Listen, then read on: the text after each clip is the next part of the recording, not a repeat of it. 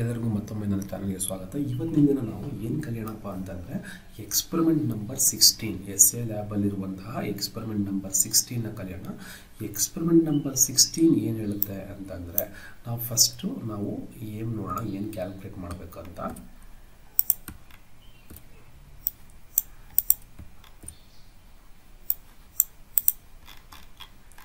So experiment number 16 ಏನು calculate ಮಾಡಬೇಕು ನಾವು ಅಂತಂದರೆ collect the data of any 2 stock population from the 50 different houses in your locality. ಅಂದರೆ ಇದನ್ನು ನಾವು ಯಾವ ರೀತಿ ಬೇಕಾದ್ರೂ ಚೇಂಜ್ ಮಾಡ್ಕೊಬೋದು. ನಾವು ಒಂದು 2 ಲೈಫ್ ಸ್ಟಾಕ್ ಪಾಪ್ಯುಲೇಷನ್ ಬಗ್ಗೆ ನಾವು ಕ್ಯಾಲ್ಕುಲೇಟ್ ಮಾಡಬೇಕು ಅಂತ ಹೇಳಿದ್ದಾರೆ. ಬಟ್ ನಾನಿಲ್ಲಿ ಸ್ಟೂಡೆಂಟ್ನ ಮಾರ್ಕ್ಸ್ನ ಕನ್ಸಿಡರ್ ಮಾಡ್ತಾ ಇದ್ದೀನಿ. And what we have to determine ಅಂತಂದರೆ determine the standard deviation for both the 2 separately. So determine the standard deviation for both the 2 separately in Microsoft Excel. ಅಂದರೆ ನಾವಿಲ್ಲಿ ಎರಡೇ ಕೇಳಿದ್ದಾರೆ, ಬಟ್ ನಾನು ಇಲ್ಲೊಂದು 4 ಸಬ್ಜೆಕ್ಟ್ನ ಕನ್ಸಿಡರ್ ಮಾಡ್ತೀನಿ. ಅಂದರೆ ಫಾರ್ ಎಕ್ಸಾಂಪಲ್ 2 ಪಾಪ್ಯುಲೇಷನ್ ಕನ್ಸಿಡರ್ ಮಾಡಬೇಕಾಗಿತ್ತು, ಬಟ್ ನಾನಿಲ್ಲಿ 4 ಪಾಪ್ಯುಲೇಷನ್ ಥರ ಇನ್ ದ ಸೆನ್ಸ್ 4 ಸಬ್ಜೆಕ್ಟ್ನ ಕನ್ಸಿಡರ್ ಮಾಡ್ತಾ ಇದ್ದೀನಿ. ಓಕೆನಾ? ಸೊ 4 ಸಬ್ಜೆಕ್ಟ್ ಕನ್ಸಿಡರ್ ಮಾಡೋದ್ರಿಂದ ನಾನು ಸ್ಟ್ಯಾಂಡರ್ಡ್ ಡಿವಿಯೇಷನ್ನ ಕ್ಯಾಲ್ಕುಲೇಟ್ ಮಾಡಬೇಕಾಗಿದೆ ಇಲ್ಲಿ. So what is the meaning of standard deviation? ನಾವು ಆಲ್ರೆಡಿ ಗೊತ್ತು, ಲಾಸ್ಟ್ ಕ್ಲಾಸಲ್ಲಿ ನಾವೇನಪ್ಪ ಕ್ಯಾಲ್ಕುಲೇಟ್ ಮಾಡಿದ್ವಿ ಅಂದರೆ ಡಿವಿಯೇಷನ್ನ ಕ್ಯಾಲ್ಕುಲೇಟ್ ಮಾಡಿದ್ವಿ. ಕರೆಕ್ಟಾ?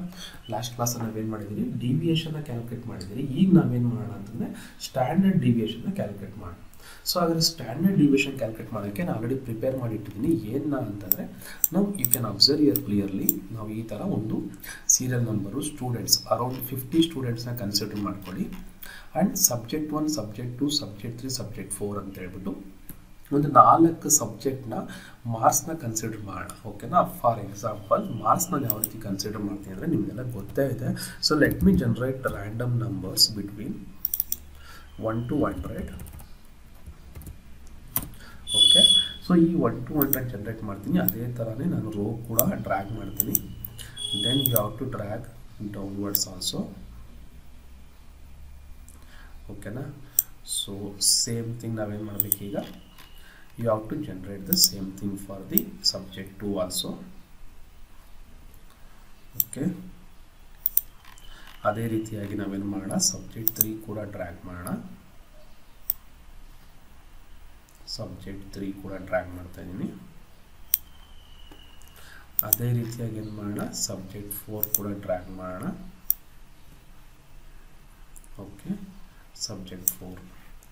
ಓಕೆ, ಈಗ ನನಗೆ ಏನು ಕ್ಯಾಲ್ಕುಲೇಟ್ ಮಾಡಬೇಕಾಗಿರೋದು, ನಾನು ಸ್ಟ್ಯಾಂಡರ್ಡ್ ಡಿವಿಯೇಷನ್ ಕ್ಯಾಲ್ಕುಲೇಟ್ ಮಾಡಬೇಕಲ್ವ. ಸೊ ಅದಕ್ಕೆ I take this note here, standard deviation.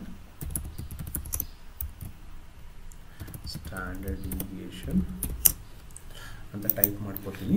ಇಲ್ಲಿ ಸಬ್ಜೆಕ್ಟ್ನ ನಾನು ಏನು ಮಾಡ್ತೀನಿ, ಕಾಪಿ ಮಾಡ್ಕೊತೀನಿ. Okay, so let me bigger this one, subject ಇದನ್ನು. ಓಕೆ,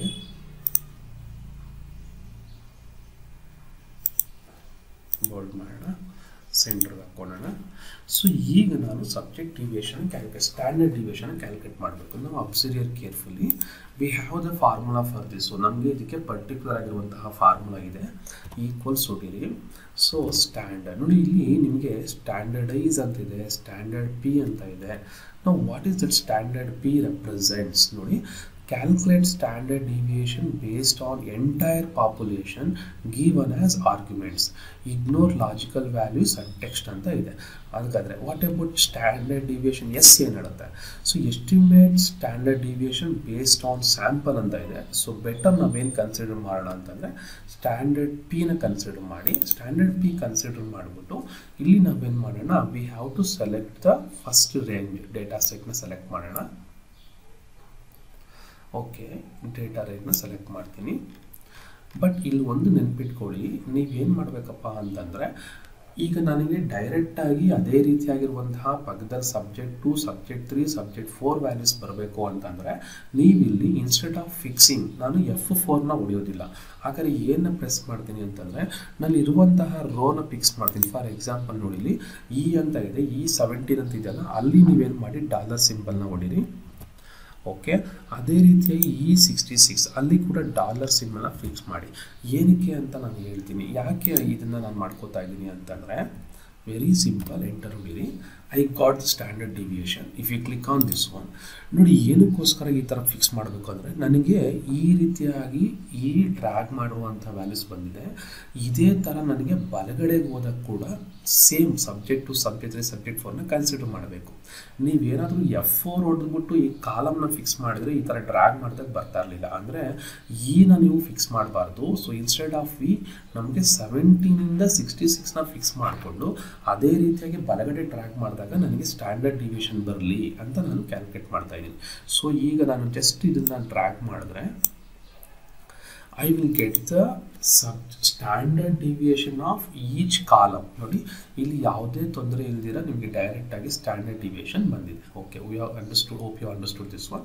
ಓಕೆ, ಇದು ನನಗೆ ಬಂದಿರುವಂತಹ ಏನು ಸ್ಟ್ಯಾಂಡರ್ಡ್ ಡಿವಿಯೇಷನ್ ಇದು. Let me put box for this one.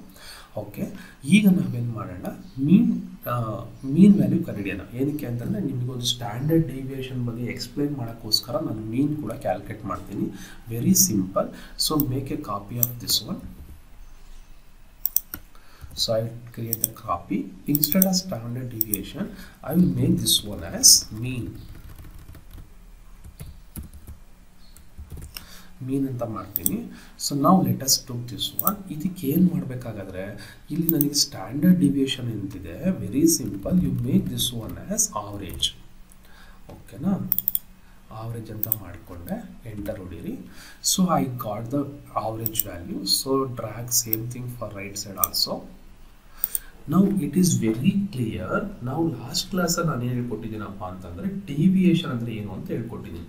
Deviation is very simple. For example, ಒಬ್ಬ ಹುಡುಗ ಒಂದು ಕ್ಲಾಸಲ್ಲಿ ಆವರೇಜ್ ಆಗಿ ನನಗೆ ಎಷ್ಟು ಮಾರ್ಕ್ಸ್ ತೆಗಿತಾರೆ ಅಂದರೆ 50 ಮಾರ್ಕ್ಸ್ ತೆಗಿತಾರೆ ಪ್ರತಿಯೊಬ್ಬ ಹುಡುಗ. ಬಟ್ ನಾನು ಎಸ್ಟಿಮೇಟ್ ಆಗಿರೋದು ಎಷ್ಟು, ಒಬ್ಬ ಹುಡುಗಂದು 100 ಮಾರ್ಕ್ಸ್ಗೆ ನಾನು ಎಸ್ಟಿಮೇಟ್ ಹಾಕಿರ್ತೀನಿ. ಅಂದರೆ 100 ಮಾರ್ಕ್ಸ್ ತೆಗಿಬೇಕು ಅಂತ ನಾನು ಅಂದ್ಕೊಂಡಿರ್ತೀನಿ. ಬಟ್ ಆವ್ರೇಜ್ ಆಗಿ ತೆಗೆದಿರುವಂಥ ಹುಡುಗರು ಎಷ್ಟು, ನಮಗೆ 50 ಮಾರ್ಕ್ಸ್ ತೆಗೆದಿರ್ತಾರೆ. ಹಾಗಾದರೆ ಡಿವಿಯೇಟ್ ಆಗಿರೋದೆಷ್ಟು? ವೆರಿ ಸಿಂಪಲ್, 100ಇಂದ 50ಗೆ ಡಿವಿಯೇಟ್ ಆಗಿರೋ ಮಾರ್ಕ್ಸ್ ಎಷ್ಟು? 50 marks. So this is called deviation ಅಂತ ಕರಿತೀರಿ. ಇನ್ನು ಸಿಂಪಲ್ ವರ್ಡ್ಸಲ್ಲಿ ಹೇಳ್ಬೇಕಂದ್ರೆ ಆ ಹುಡುಗ ತೆಗಿಬೇಕಾಗಿರೋದು 100, ಬಟ್ ಆವರೇಜ್ ಕನ್ಸಿಡರ್ ಮಾಡಿದ್ರೆ ಇವೆರಡಕ್ಕೂ ಡಿಫ್ರೆನ್ಸ್ ಆಗಿ 50 ತೆಗಿತಾ ಇದ್ದಾನೆ. ಅವನು ಡಿವಿಯೇಟ್ ಆಗ್ತಾ ಇದ್ದಾನೆ. ಎಷ್ಟು ಡಿವಿಯೇಟ್ ಆಗ್ತಾ ಇದ್ದಾನೆ? 50 ಮಾರ್ಕ್ಸ್ ಅಷ್ಟು ಡಿವಿಯೇಟ್ ಆಗ್ತಾ ಇದ್ದಾನೆ. ಆ 50 ಮಾರ್ಕ್ಸ್ ಡಿವಿಯೇಟ್ ಆಗೋದು. ಹಾಗಾದರೆ ಸ್ಟ್ಯಾಂಡರ್ಡಾಗಿ ಎಷ್ಟು ಡಿವಿಯೇಟ್ ಆಗಿದ್ದಾರೆ? ನಾನು ಇಲ್ಲಿ ತೊಗೊಂಡಿರುವಂಥ ಮಾರ್ಕ್ಸ್ ಎಲ್ಲ ನೀವು ಅಬ್ಸರ್ವ್ ಮಾಡ್ಬೋದು. ಫಾರ್ ಎಕ್ಸಾಂಪಲ್, ಮೀನು ಮತ್ತು ಸ್ಟ್ಯಾಂಡರ್ಡ್ ಡಿವಿಯೇಷನ್ ಇಲ್ಲಿ ನೋಡಿ, ಮಿನಿಮಮ್ ಮಾರ್ಕ್ಸ್ ನೋಡಿ. ಸೊ ಫಾರ್ ಎಕ್ಸಾಂಪಲ್ ನಾವೇನು ಮಾಡೋಣ, ಮಿನಿಮಮ್ ಮಾರ್ಕ್ಸ್ ಆ ಕ್ಲಾಸಲ್ಲಿರುವಂಥ ಮಕ್ಕಳು ತೆಗಿತಾ ಇರೋದು minimum marks I will take 29. ಅಂದರೆ ನಮಗೆ ಇಲ್ಲಿ ಕಾಣಿಸ್ತಿರೋ 29ನ ಕನ್ಸಿಡರ್ ಮಾಡ್ತೀನಿ. ಅದೇ ರೀತಿಯಾಗಿ ಮ್ಯಾಕ್ಸಿಮಮ್ ವ್ಯಾಲ್ಯೂ ಅಂತ ಕನ್ಸಿಡರ್ ಮಾಡಿದ್ರೆ ಈ 28 + 55 ಅಂದರೆ 50, 70, 78, 83 ಅಂತ ಇಟ್ಕೊಳ್ಳಿ. ಸೊ 83. ಸೊ ಇದು ಮ್ಯಾಕ್ಸಿಮಮ್ ವ್ಯಾಲ್ಯೂ ಆಗಿದೆ. ಸೊ ಓಕೆ, ಚೇಂಜಸ್ ಆಗ್ತಾ ಇರುತ್ತೆ. ಅಂದಾಜ ಕನ್ಸಿಡರ್ ಮಾಡೋಣ. ಏನಂತಂದರೆ let me take bold of this value. So average ಆಗಿ ಮಿನಿಮಮ್ ವ್ಯಾಲ್ಯೂ 29, ಮ್ಯಾಕ್ಸಿಮಮ್ 83 ಇದ್ದರೆ, ಬಟ್ ಆ ಹುಡುಗ ಸ್ಟ್ಯಾಂಡರ್ಡ್ ಆಗಿ ಡಿವಿಯೇಷನ್ ಆಗಿರೋದು ಎಷ್ಟು ಅಂದರೆ ಒಂದು ಫಿಕ್ಸ್ಡ್ ವ್ಯಾಲ್ಯೂ ಸ್ಟ್ಯಾಂಡರ್ಡ್ ಆಗಿ ಅವನು 31 ಮಾರ್ಕ್ಸ್ ಅಷ್ಟು, ಆ ಕ್ಲಾಸಲ್ಲಿರುವಂತಹ ಹುಡುಗರು 31 ಮಾರ್ಕ್ಸ್ ಅಷ್ಟು ಡಿವಿಯೇಟ್ ಆಗಿರ್ತಾರೆ. 31 ಮಾರ್ಕ್ಸ್ನ ತೆಗಿತಾ ಇದ್ದಾರೆ ಆವ್ರೇಜ್ ಆಗಿ. ಅಂದರೆ ಸ್ಟ್ಯಾಂಡರ್ಡ್ ಆಗಿ ಡಿವಿಯೇಟ್ ಆಗಿರುವಂಥದ್ದು. ಅಂದರೆ ಅವರು ತೆಗಿಬೇಕಾಗಿದ್ದು ಅಂದ್ಕೊಂಡಿದ್ದು ನಾನು 83, ಬಟ್ ಅವರು ಆವ್ರೇಜ್ ಆಗಿ ಆಗಿರೋದು ಎಷ್ಟು ಡಿವಿಯೇಷನ್ನು? 52 ಅಂತಂದರೆ ಸ್ಟ್ಯಾಂಡರ್ಡ್ ಡಿವಿಯೇಷನ್ ಎಷ್ಟಪ್ಪ ಅಂತಂದರೆ 31 ಅಂತ. Okay, I hope you understood this one. So this is about standard deviation. ಮತ್ತು ನಿಮಗೆ ಇಲ್ಲಿ ಮೀನ್ ವ್ಯಾಲ್ಯೂ ಏನು ಕೇಳಿಲ್ಲ, ಬಟ್ ನಿಮ್ಗೆ ಅರ್ಥ ಆಗಲಿ ಅಂತ ನಾನು ಸ್ಟ್ಯಾಂಡರ್ಡ್ ಡಿವಿಯೇಷನ್ಗೆ ರೆಫರೆನ್ಸ್ ಆಗಿ ಮೀನ್ ಮತ್ತು ಸ್ಟ್ಯಾಂಡರ್ಡ್ ಡಿವಿಯೇಷನ್ ಕೊಟ್ಟಿದ್ದೀನಿ. ಮತ್ತೊಮ್ಮೆ ಹೇಳ್ತಾ ಇದ್ದು ನೆನ್ಪಿಟ್ಕೊಳ್ಳಿ, ಮೀನ್ ಅಂದರೆ ಏನಪ್ಪ ಅಂತಂದರೆ ಅವನಿರುವಂಥ ಕ್ಲಾಸಲ್ಲಿರುವಂತಹ ಆವ್ರೇಜ್ ಆಗಿ ತೆಗೆದಿರುವಂತಹ ಮಾರ್ಕ್ಸ್ 52 ಆದರೆ ಸ್ಟ್ಯಾಂಡರ್ಡ್ ಡಿವಿಯೇಷನ್ ಎಷ್ಟಪ್ಪ ಅಂತಂದರೆ 31 ಅಂತ. ಬಟ್ ನೀವು ಫಾರ್ಮುಲಾ ಪ್ರಕಾರ ಹೋದರೆ ಫಾರ್ಮುಲಾ ಕ್ಯಾಲ್ಕುಲೇಟ್ ಮಾಡಿದ್ದೆ ಇಟ್ ಈಸ್ ದ ಈ ಒಂದು ನೆಗೆಟಿವ್ ವ್ಯಾಲ್ಯೂಸ್ ಇದ್ರೂ ಕೂಡ ನಾವೇನು ಮಾಡ್ತೀರಿ, ಸ್ಕ್ವೇರ್ ಆಫ್ ಡಿವಿಯೇಷನ್ನ ಕನ್ಸಿಡರ್ ಮಾಡ್ತೀರಿ. ಏನು ಮಾಡ್ತೀರಿ? ಸ್ಕ್ವೇರ್ ಆಫ್ ಡಿವಿಯೇಷನ್ನ ಕನ್ಸಿಡರ್ ಮಾಡ್ತೀರಿ. Hope you understood this one. So that is called as what? The standard deviation. Formula ಪ್ರಕಾರ ಹೋದರೆ. ಬಟ್ ನಿಮಗೆ ಇಲ್ಲಿ ಸದ್ಯಕ್ಕೆ ಓನ್ಲಿ ಸ್ಟ್ಯಾಂಡರ್ಡ್ ಡಿವಿಯೇಷನ್ ಕ್ಯಾಲ್ಕುಲೇಟ್ ಮಾಡಿದ್ರೆ ಸಾಕು. That's enough. Okay, so thank you for watching, and please do practice these experiments for the upcoming examination and wait for the next video. Thank you very much.